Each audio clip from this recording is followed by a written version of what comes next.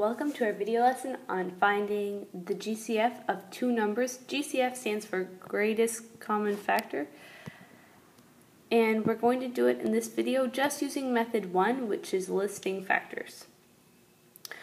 Alright, your first thing, I need you to write these steps down on your guided note. Pause the video now and write them down so that you have them for later when you need to refer to them. Now that you have your steps written down, we're going to go through each one of them to find the GCF of 48 and 64. And I need you to write whatever I write down on your guided note as well. Okay, let's get started. It says step 1 is to list the factors. Let's start by writing 48 over here. We are going to find the factors of 48 using the divisibility rules we talked about in class. You could have your divisibility rule chart right beside you to help you think about it. I like to go in order. I know that all numbers are divisible by 1. Great, so I will always write down 1 here. Then think to yourself, 1 times what gives 48? 1 times 48 gives 48. So we write down 48 as well, because 1 and 48 are factors, or two numbers that multiply together to give us 48. Let's move to the next number, 2. We know a number is divisible by 2 if it ends in an even number, and 8 does end in an even number. Yay! So we know it's divisible by 2. The trick is to know by what. 2 times what gives 48? If you wanted to check it, you could do it on the side, no problem whatsoever. But I know that 2 times 2 gives 4, and 2 times 4 gives 8. So I know that 2 times 24, right over here, gives 48. Next one is 3. To know if something is divisible by 3, you add up each of its digits. 4 plus 8 is 12. If that number, so in our case 12, is divisible by 3, then 48 is divisible by 3. And 12 is divisible by 3, so 48 must be divisible by 3. So I'll put a 3 down here. Let me erase this. Okay, what times 3 gives 48? This one's a little bit harder, so I'm going to do this one over here. 3 goes into 4 once. 1 times 3 is 3. 4 minus 3 is 1. Bring down the 8. How many times does 3 go into 18? 6 times. 6 times 3 is 18. Oh, it's supposed to be an 8. And we subtract them and get a 0 remainder. Awesome. So we know that 3 times 16 is 48. Next is 4. The divisibility rule for 4 is that if the last two digits are divisible by 4, then it is divisible by 4. The last two digits of 48 are 48, and 48 is divisible by 4, so it is. Yay! 4 can stay there. This is another one that you could do on the side over here if you wanted, but this one might be easier to do in our heads because we know that 4 goes into 4 once and 4 goes into 8 twice. So 4 times 12 gives 48. Next one is 5. Is 48 divisible by 5? The rule is the last digit here a 0 or a 5? No, it's not. So it's not divisible by 5. Let's check out 6. The rule for 6 is if it's divisible by 2 and divisible by 3, then it is divisible by 6. Okay, it is divisible by 2 and 3. 2 and 3. So we know it's divisible by 6. So let's write our 6 down here. What's 48 divided by 6, or what times 6 gives 48? Well, that number is 8. We're not quite done yet. We still have 9. We can skip 8 because we know it's divisible by 8. And then we look at number 9. Is 48 divisible by 9?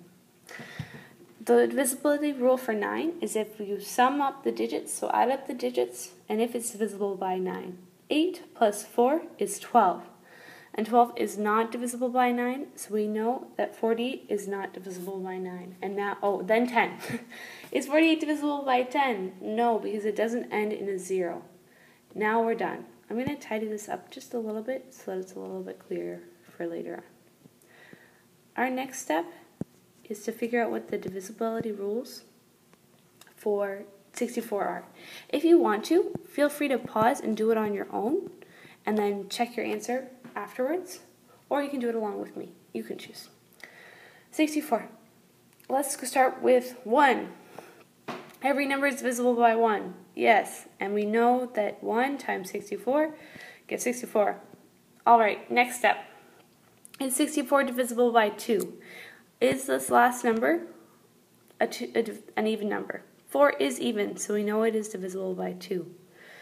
Our next step is what times 2 gives 64? So let's divide 64 by 2. We get 3 times 2 is 6, 0, and then 2 times 2 will give 4. 2 times 2 is 4, subtracting gets 0, and we're done. So it's 2 times 32. Excellent. Number 3. If we add together 4 plus 6, we get 10. Is 10 divisible by 3? No, so it's not divisible by 3. Okay, let's do 4. Are the last 2 digits divisible by 4? Is 64 divisible by 4? Yes, it is, but that might be harder to do in our heads, so let's do that one over here. 64 divided by 4. 4 goes into 6 once. 1 times 4 is 4. Subtraction. 6 minus 4 gives 2. Bring down the 4. 4 goes into 24 6 times. 6 times 4 is 24. Subtract them and get a 0. So 4 times 16 gives 64, so we can add both those numbers to our list here. And then move on to the next one. Is it divisible by 5? Is this 4 here a 0 or a 5? No, so it's not divisible by 5. Great. Is it divisible by 6? Is 64 divisible by 2 and 3? It's divisible by 2, but not by 3, so it's not divisible by 6. No, is it divisible by 8? Are the last 3 digits divisible by 8? 64 is divisible by 8 because we know that 8 times 8 is 64. So we'll add 8 here to our list. Great. 9. If we add 4 plus 6, we get 10. Is 10 divisible by 9?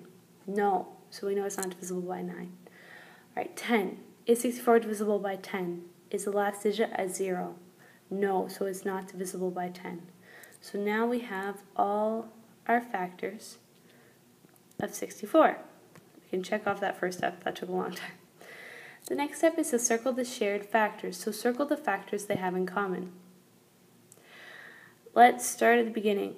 Both 48 and 64 are divisible by 1, so we can circle 1s. They also both have 2s, so we can circle the 2s. Then they both have 4s, so we can circle those 4s, and they both have 8s, so we can circle the 8s. Keep going, they both have 16, and that's it. So we've done step 2, we've circled the factors. And it says the biggest one is the GCF. So whatever our biggest factors that they've circled, that they have in common, is the GCF. In this situation, it is 16. And now we are done. You can rewind and watch the video again, or get started on the practice problems on the board. If you're not sure about something, please raise your hand and ask me. I'm here to help. Alright, I'll see you later.